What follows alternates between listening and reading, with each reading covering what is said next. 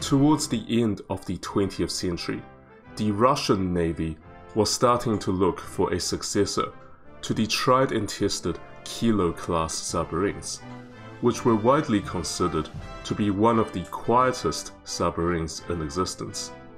Thus, the Project 677 Lada was conceived, which aimed to create a new series of diesel submarines, the Lada Class, which is intended to surpass the Kilo in every conceivable way. The Admiralty shipyard in St. Petersburg is the main builder of the Lada Class. The lead boat, the St. Petersburg, was launched in 2004 and has been used primarily as a testbed for new technology that will be incorporated into future Lada class boats. So after approximately 20 years of development, it is time to do an assessment of the Project 677 Lada. In this video, we answer the question, is the Lada class a worthy successor to the Kilo class submarines? Before we continue, if you're interested in modern warships, submarines, and naval aviation, especially from Russia and China, please do subscribe to my channel. The original intention of the Russian Navy is to design a diesel boat that can do the job of the improved Kilo and do it significantly better. The new submarine needs to be smaller and even more silent than the Kilo in order to operate covertly in the shallow waters of the Baltic Sea. Preferably, the submarine should have air-independent power so that it can stay submerged for even longer. The air-independent power was envisaged to be the liquid oxygen and hydrogen variety, which makes use of fuel cells, because the Russians consider this to be quieter than the alternative, the Stirling engine. The Lada should also have a better sonar suite than the Kilo, which will allow it to hunt down the 4th generation nuclear-powered submarines of the US Navy, for example, the Virginia class. So how exactly did actual development match up to expectations?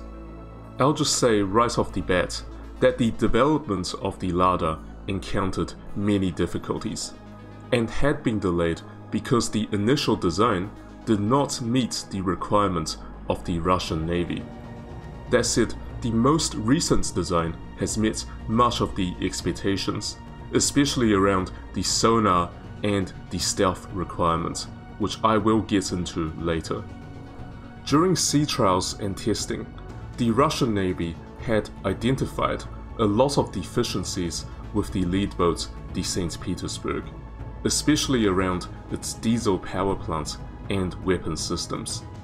As a result, the construction of the other two boats was frozen in November 2011. After a substantial redesign, construction was allowed to continue in early 2013. The two boats under construction had to undergo major design changes and basically had to be rebuilt. Needless to say, this caused major delays in the construction schedule. The St. Petersburg itself will not be rebuilt, but will be modernized substantially. The original plan to install air-independent power into the Lada class has basically been abandoned. In December 2019, Alexander Buzakov, the boss of the Admiralty shipyard, said in an interview that the two Lada class boats under construction will not be equipped with air-independent power. It is not clear what the reasons are. The Lada class has reportedly faced a lot of funding pressures, as the Russian Navy is focused on building its Yasen class nuclear attack submarines, and also the Admiral Gorshkov class frigate. So the development of hydrogen fuel cell AIP may have simply ran out of funding. Alternatively, they may have run into technical difficulties around how to store the highly flammable hydrogen fuel in a safe way.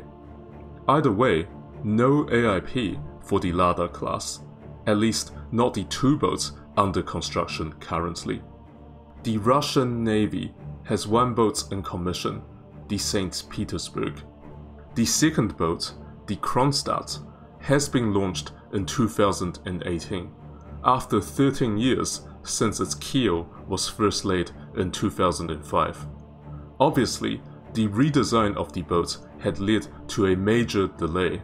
It is expected to be commissioned in 2022. A third boat is currently under construction and is expected to enter service in 2023. The Russian Navy has ordered 3 more of the Lada, which are expected to be commissioned over the next 5 years, at least according to the official schedule. In total, Russia is expected to field 6 Lada submarines by 2027.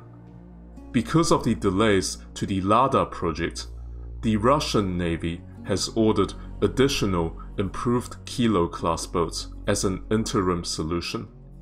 So is the Project 677 Lada a failure? Well, I personally don't think so. There are a lot of uncertainty around the features that will be installed on the second and the third boats.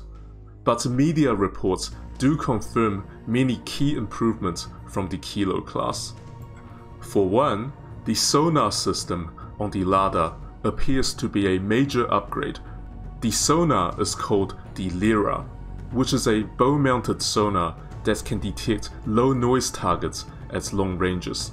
The class is also reportedly fitted with flank sonar arrays and a tactical towed array sonar system.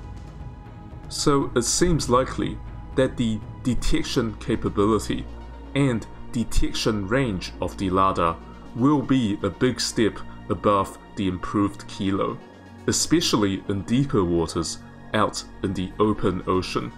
Russian media has reported in the early 2010s that the St. Petersburg submarine managed to detect an American 4th generation nuclear-powered submarine. The original design specification is for a submarine that's produced only half of the noise level of the Kilo. While it isn't clear whether the Lada have achieved this expectation, it is almost certainly quieter and stealthier than the improved Kilo. The Lada has a very low acoustic signature due to a special anti-sonar coating called Monia, which means lightning. The class also reportedly has an improved version of the 7-bladed propeller, which produces a lower level of noise and cavitation. The Lada also reportedly have active anti-torpedo defense systems. The specifics are not publicly available, but it might consist of underwater countermeasure systems for launching acoustic decoys. This will further increase its survivability even if detected. The other notable improvement from the Kilo is a much greater degree of automation. The total complement of the Lada is just 35 officers and crew, down from the 52 on the improved Kilo. This is made possible by a more advanced combat system on the Lada called Lithium, which enables the automation of various control and technical duties. This helps to save on labor cost and may reduce the risk of human error. So in conclusion, it is not accurate to describe the Project 677 Lada as a failure, like some of the Western defense analysts have done. True, the Lada has not met all of the initial requirements set out by the Russian Navy, including air-independent power.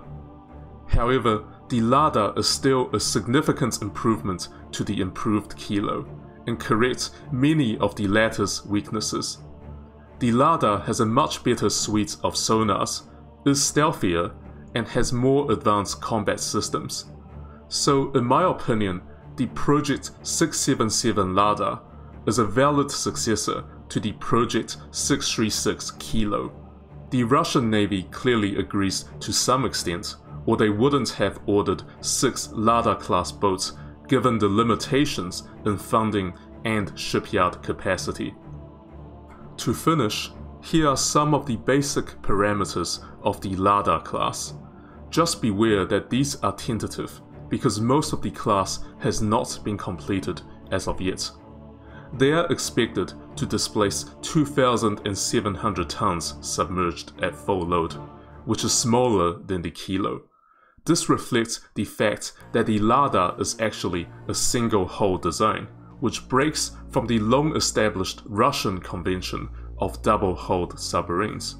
The length is 72 meters, which is similar to the Kilo, and indeed, from the outside, the two classes of submarines look very similar. The underwater speed is 21 knots, which is slightly faster than the Kilo, although the surface speed is quite slow at just 10 knots. The operational range is 13,800 kilometers on paper, although without AIP, it would be vulnerable to detection when it has to snorkel. So in practice, the Lada will probably operate close to friendly bases. Like the Kilo, the Lada can only operate at a maximum depth of 300 meters, which is fairly shallow for a modern submarine. For armament, the Lada class has 6 533mm heavyweight torpedo tubes, which can also fire the caliber supersonic cruise missile for anti-shipping or land attack purposes. The Lada is reportedly able to use the most advanced torpedo in Russian service, the Physic torpedo. This is a deep water homing torpedo with a top speed of over 60 knots and a long range of over 60 kilometers. These performance indicators exceed the submarine torpedoes used by NATO. The Physic torpedo uses multiple systems for guidance, including active and passive sonar homing, wake homing, and wire guidance. The Lada should still be able to use the older Russian torpedoes if needed, like the Type 5365. The submarine carries a maximum of 18 torpedoes or cruise missiles.